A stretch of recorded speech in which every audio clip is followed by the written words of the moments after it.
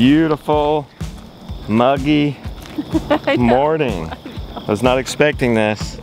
I didn't need my Justin Rose is wearing shorts. I didn't need to wear, I didn't need to bring our jackets. I brought our jackets just in case. Because one year we did come, we forgot our jackets and we had to buy jackets because it was so cold. Look at this view spot.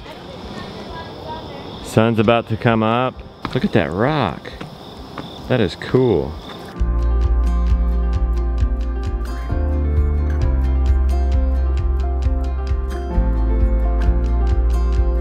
Oh, this is cool. You got a boat launch.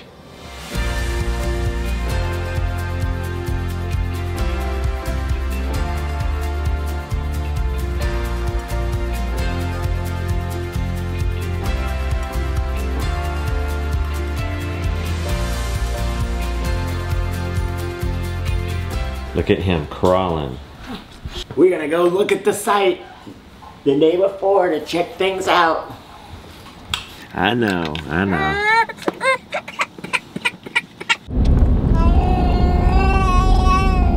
We are at the site. 5,000 people are gonna be here over the weekend. It's gonna be a lot more crowded than this. Oh, it's gonna be crazy. Look at that crane. We're coming today to set up. We've got a bunch of DVDs we're giving to Homesteaders of America to just give away. I guess we'll check out our booth, talk to any vendors that we need to talk to. Henry is not thrilled. I am with one of my favorite companies, one of my favorite persons, Premier One, and Joe. Hi everyone. How you doing, Joe? I'm doing well, doing well. You know, he's here displaying all his different nets. I couldn't do what I do, obviously, without these nets. These are amazing. I got rid of all our perimeter fences, and this is all we do. We just move the animals and the sheep and the chickens. Yeah. Inside of this net area, this is my go-to, the 935-12. Yes. So, okay, Joe. Yep. We had lambs in the spring. Yes. We want to harvest them in November. Mm-hmm. But two of them especially are half wild. Okay. So how do I go about? We've tried corralling them with this net. Yes. Into a pen. Yep. Not going to work. Okay. They end up jumping through the net. Jumping through the net. What should I do to corral? Maybe we look at the catalog, or maybe you have some ideas. You have a crook in your hand. I have a crook in my hand. I always find crooks handy. Yeah. And you so said, do I just what? Do I just sheep. get them on some alfalfa and then just crook them? That would be a good route. What a crook does, it just extends your reach. Yeah. So that one would be about that was 58 inches, so almost 6. Yeah. 5 feet or so, and then if you have two at the same time, that's pretty helpful. Yeah. And that's just it's just extremely helpful to use a crook when moving sheep, because it just extends your reach. You can help grab them, you can help direct them at the same time. The opinion at Premier is if you're working sheep without a crook, you're wasting time. Wow. That's kind of how dependent we are on them. Do you sell this crook? We do. That's okay. This one's a chestnut crook. This one's more decorative. We have some that are built for wilder animals, wilder sheep. Okay. You have a black one that's more. It's more like this material. Yep, so it's what kind of material is this? That is PVC, and it has fiberglass running through it. Yeah, I like the black one. The black one just has a fiberglass rod running through it. That's a pretty good one. I also like the red coat, the aluminum one that we carry as well. It's just light, easy handling, and if I bend it, I can bend it back into place. So how would you catch do you have to be behind the sheep to catch it with a crook? I've caught them from behind, I've caught them from the side. Okay. From the front's not that easy with the crook. If you can get them behind the head and then be able to step and direct. And then what helps is once you get their neck in place, you turn the crook. So you have like 2 points of pressure on the neck, and that just helps restrain them. And then can you, once you have it turned, you can actually, then what do? Do you go step towards the sheep, or do you pull it? So you got it, and then I keep pressure and I step towards them, and that works for me. Okay, and then how do you grab the sheep? Around the neck. Around the neck. And then okay. Then it's one hand on the front, one hand on the back. If you have a halter, that gives you a little added restraint on the animal as well. Okay. That helps. But as far as handling them when they're wild, I know you have poultry net on the farm, and I think you have some larger energizers. I would put them up in the net and put the higher joule or higher output energizer on that, so they are absolutely respecting the fence. Okay. and then narrow that up to where you want them to go.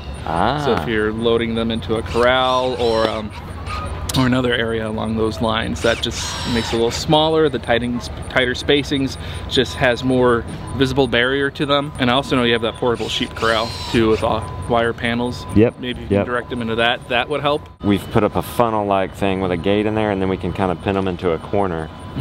Because when we harvest, we don't want them running.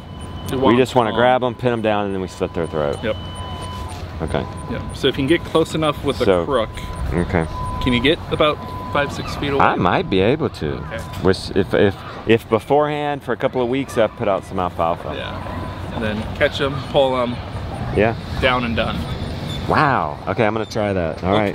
You're gonna have to send me another crook. Okay, I can do that. We've long lost it. Oh. It's not the quality that goes out, it's the chidlers that grab them and go. We're gonna look in the catalog here too, because I have some questions about the corrals. So you have these corral systems. Look at that. Oh yeah. I don't need that for killing 5-6 sheep a year. No, it's nice to have if you have it, but for what you're doing, it's overkill. But they're so nice. Would it be good to have a few to like temporarily put up with a T-post or something to corral them into the wrestling ring?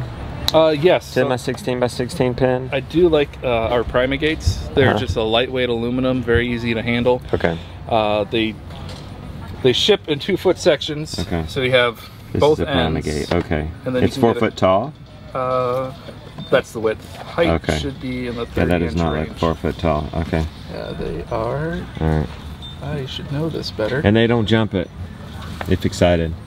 I haven't had that issue. Okay. So we have those in our lambing barn, and we do have some Romanov genetics and some other flighty breeds that challenge it on occasion, but they've been pretty good for us.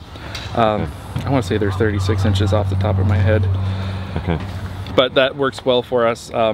Primigates, lightweight, easy handling. I've used them in our sheep barns before, just pulling across an alleyway or pulling across the barn, and then just using that as a big light funnel. Yeah. Because we had enough of them to do that. So you had about 20 or 30 feet of panels, and that gives you a pretty nice arm extension. How are they mounted here? How are they mounted to the ground? So these are just setting on the ground. Okay. But we do have, they're pinned together at the ends. And then that just keeps them stable. We are back home. Had a good visit with Premier One. Our stew is ready. That looks good. It's a chuck roast. Copious amount of meats in there, Becky. We heard on the Nourishing Traditions podcast on the way up here that it's better to eat the big meal at lunch. So I'm gonna do my OMAD, 1 meal a day at lunch, which I think will be better because I won't be like hungry all day. And then it's easier to digest before you go to bed. How is it, Lily? You like it? Good. Topped with copious amounts of butter. I like it, thank you. Hey, can y'all pass the Redmonds down, please? This is hamburger, guys. Yeah, he's really good. Get up, please. He's so good. It's the best beef we ever had. Got Jersey and American Milk and Devon mix. Hot tub! How is it? Good. Feeling good? Yeah. Look at that view. We're gonna sit in a hot tub and watch. That's nice. cool. Watch this boy crawl. There we go. All right. Okay. Look at this. Look at this. He's doing it. Yeah! I forgot to cut my nappy hair before we left. My beard, my hair. Show them the one on my long neck. hair. You have this really long hair. Let's see if I can see that. It's actually like right on your. It's like coming out. It's very long. Just a burly man. You just need to get cleaned up. All right, we got us a clipper Target. Why is it so small? Well, it looks full size on the internet. All right. Well, it may be small, but it is cordless. Wait, you have a guard on there? Yes. That would be terrible. I don't think you've seen me without a beard in 15 years. Look, a stick bug. Ricky! It's okay. God, you about scared stepped on me. it. Screaming helps. I thought I was stepping on something. I'm sorry. You were about to step on this poor stick bug. Oh, drop down. This is what came off of me. I would say I'm mostly gray these days. Thank you, Rebecca. How does it look? No hair on my nose. Well, you can say. You look very nice. Oh yeah, that's what I like to hear. No hair on my nose.